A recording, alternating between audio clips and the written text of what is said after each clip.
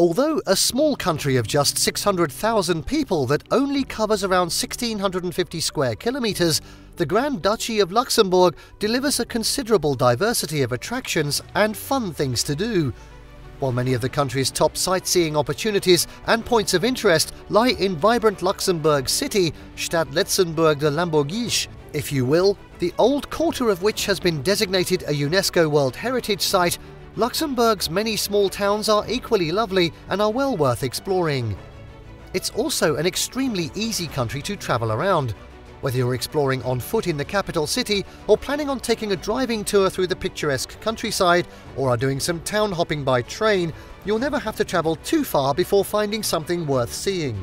Old fortresses and castles complement the country's beautiful scenery, making it a popular tourist destination that is frequently visited in combination with surrounding countries such as Belgium and the Netherlands. You'll find the best places to visit in this charming West European country. In this video, we're going to be taking a look at the top 10 rated tourist attractions in Luxembourg. And just wait till you see what's at number 3 that we're going to be showing in this video. Something you would never even have thought of, so make sure you watch till the end. Before we begin though, make sure to subscribe to our YouTube channel for more awesome travel guides and make sure to hit the notification bell so that you know when we publish a new video. So without further ado, let's cut to the Luxembourg chase. At 10, Luxembourg City History Museum. One of the newer attractions in Luxembourg, the Luxembourg City History Museum, Musée d'Histoire de la Ville de Luxembourg, was opened in 1996 and provides a fascinating insight into the rich 1,000-plus year history of the city. The building itself is a stunning mix of the old and new, combining a number of old homes dating from the 17th and 19th centuries, some with even older medieval sections, such as recently discovered vaulted cellars. These contrast impressively with the museum's striking modern extensions. Exhibits deal with the early settlement's first inhabitants and its growth and development through the centuries right up to the present day. In addition to its many fine exhibits and displays, the museum is home to a huge elevator and viewing area, which offers wonderful views over the city's historic Grund district. English language guided tours and workshops are also available. If you're planning on doing some museum hopping during your stay, be sure to also visit the National Museum of Natural History, National Musée für Naturkunde. This popular Luxembourg City attraction features exhibits dealing with the natural world, both locally and globally.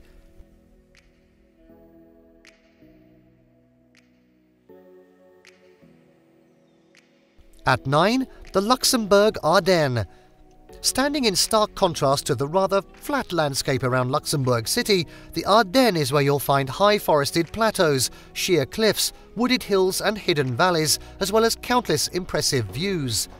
This picturesque region, famous as the place where Hitler staged his last major campaign of World War II, boasts numerous castles, fortresses and fortified farms rising out of the hilltops. One of the prettiest towns, Wiltz, consists of an upper and lower town and is famous for its open-air theatre and music festival. There's also a Battle of the Bulge museum in Wiltz Castle. Another World War II themed museum of note in the Ardennes is the General Patton Museum and Monument in Ettelbruck. The quaint village of Clairvaux is also worth checking out. While the village lies amid a deep and narrow valley beside the river Clerve, its Benedictine Abbey of St. Maurice and St. Maur. It's also known as Clairvaux Abbey. It was built in 1910 in Romanesque Burgundian style and dominates the valley.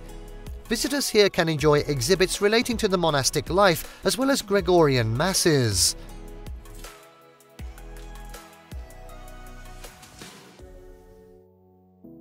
And now at 8, Echternach and its Benedictine Abbey. The beautiful town of Echternach lies on the bank of the river Sur, which forms the border with neighbouring Germany. The Mellerdal and Germano-Luxembourg nature parks are located nearby, and the surrounding woods are crisscrossed with hundreds of footpaths leading to spectacular rock formations, waterfalls, a lake and numerous lovely viewpoints. The town itself is well known for its centuries-old dancing procession, which takes place on Whit Tuesday and attracts visitors from around the world. The old aristocratic houses, narrow streets and ancient ramparts have helped Echternach maintain its medieval appearance. A must-see is the 7th century Abbey of Echternach. This former Benedictine monastery is popular for its superb museum and is notable for its 4 long wings built around a large square courtyard. The basilica, considered the most important religious building in the country, is home to a crypt with a magnificent white marble sarcophagus containing the remains of St. Willibrord, the founder of the Abbey, and its vaults are painted with frescoes dating back to the 10th century. Echternach is also famous for its international music festival, which runs from late May to late June. The town also offers great dining at its many restaurants, as well as numerous boutique shops and galleries, a variety of top-rated hotels and camping.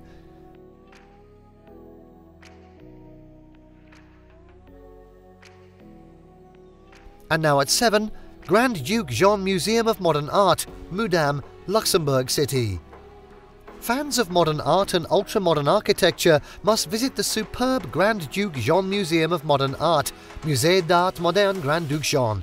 Liking my French? It's also referred to simply as MUDAM, and its contemporary art collections from world-renowned artists make it one of Europe's most important art galleries. Since its opening in 2006, MUDAM has drawn consistent rave reviews for its large contemporary collection.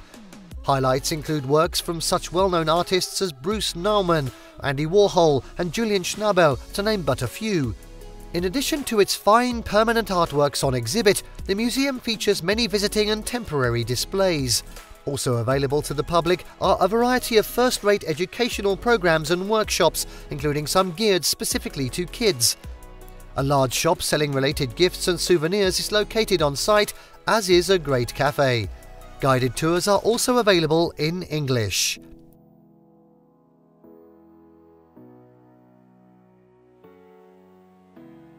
At 6, William Square, Place Guillaume II, Luxembourg City. Luxembourg's William Square, Place Guillaume II, is one of the city's largest open spaces. The former site of a Franciscan convent, it has since been converted into a pedestrian zone. In the centre is the equestrian statue of William II, King of Holland and Grand Duke of Luxembourg. William Square is also where you'll find the lovely town hall and the famous Tremonts Lions. Here, too, the city's popular weekly market is held and is famous for its flowers and plants, as well as local produce. Nearby is the 16th century House of Raville with its beautiful facade, well-restored balcony and spiral staircase. Other notable landmarks are the Spanish turret with its superb views of the Pfaffenthal suburb and the old cavalry barracks of Vauban. Dominated by Fort Tungen, it's also known as the Three Acorns, for the 3 acorns that adorn each of its 3 towers. And be sure to take your time exploring this beautiful area. It's a delightful spot to stop for a meal or beverage at any one of the many fine cafes and restaurants located here.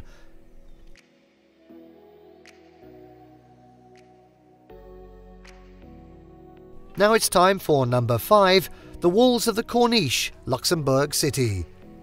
The spectacular walls of the Corniche, Le Chemin de la Corniche in Luxembourg City, have been called the most beautiful balcony in Europe. Towering over the old city in the river valley below, it's here you'll find the big gate of the Grund, dating from 1632. Its ramparts reveal several aristocratic houses and refuges, as well as the ancient convent of the Dominicans and St. Michael's Church, 987 CE. In the suburb of Grund itself is a large cluster of buildings with the church and ancient Abbey of Neumünster. It's notable for its 17th century cloister of Limoges, an organ dated from 1720, and a 14th century Black Virgin. The adjacent buildings are part of the ancient Hospice St. Jean, founded by Emperor Henri VII, Count of Luxembourg in 1309. At 4, the Grand Ducal Palace, Luxembourg City. The Grand Ducal Palace, Gross Herzogliche Palais, and my favourite, is a must-see landmark in Luxembourg City. This gorgeous Renaissance building dates from 1572 and serves as the official residence of the country's reigning monarch, Grand Duke Henri.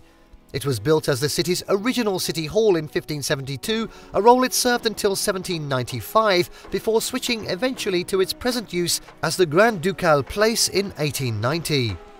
While it's still the full-time home of the Duke, the public are permitted an opportunity for a peek inside during special organised tours made available from mid-July to the first week of September, when it becomes one of the city's most visited attractions, presumably without Duke inside. 9 tour options are available daily and are conducted in a variety of different languages, including English. Tickets are made available through the Luxembourg City Tourist Office from their office in Place Guillaume II. Highlights of the tour include a chance to see the plush, elegantly furnished interior, including the ceremonial rooms used on significant occasions, such as visits by foreign dignitaries.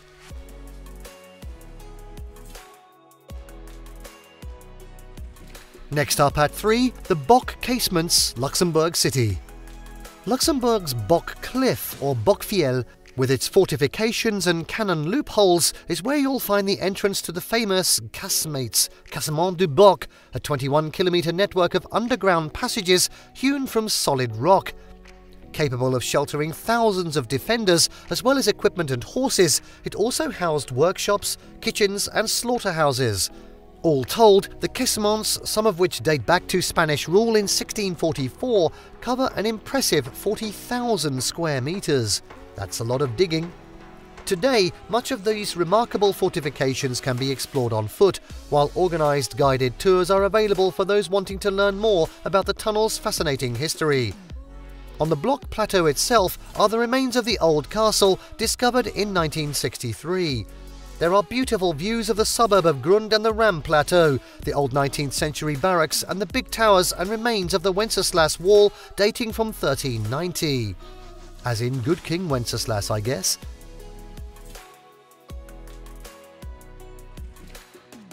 Next up at 2, National Museum of History and Art, Luxembourg City.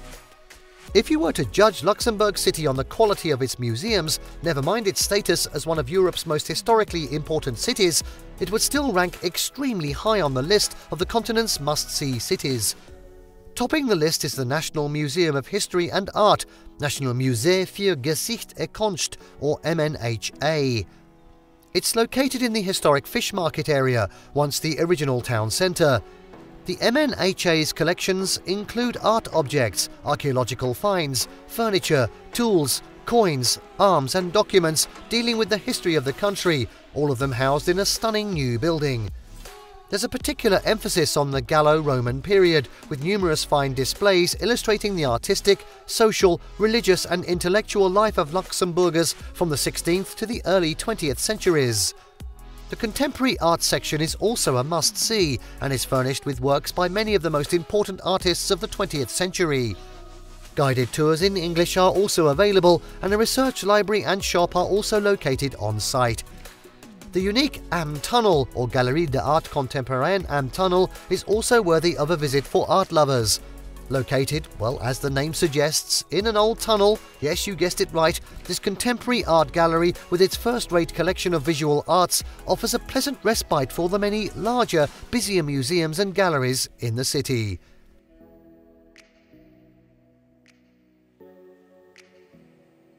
And finally, at number 1, the Old Quarter of Luxembourg City. There's no better place to begin exploring beautiful Luxembourg City than in its historic Old Quarter. Often referred to locally as simply de Stad, this wonderfully preserved old city centre was designated a UNESCO World Heritage Site in 1994. The city's impressive ancient fortifications also ensured its place as one of the most strategically important of Europe's major cities. The fortress was so impregnable, in fact, it was dubbed the Gibraltar of the North. Although the original fortress was dismantled between 1867 and 1883, its impact upon the Old Quarter is evident everywhere. Today, the old fortifications have given way to beautifully laid out parks and gardens, while its cobbled streets are lined with charming old homes and buildings. It's a great place to spend a few hours exploring as you cross its many bridges, including the spectacular Adolphe Bridge, considered a city landmark. You'll also traverse many interesting alleyways. For an added dose of fun, don't make use of a map. Instead, just follow your nose and see where you end up. Well, I often do that and get completely lost. While there's ample public parking, if you're arriving by car, considering using one of the city's excellent park and ride facilities. Better still, arrive by train and book a stay in an Old Quarter hotel. Sounds great. And there you have the top 10 rated tourist attractions in Luxembourg. Did you like what you saw? Let us know in the comments down below. Share this video with your friends and don't forget to subscribe to our channel for more fantastic travel guides. That's all for now. Until next time.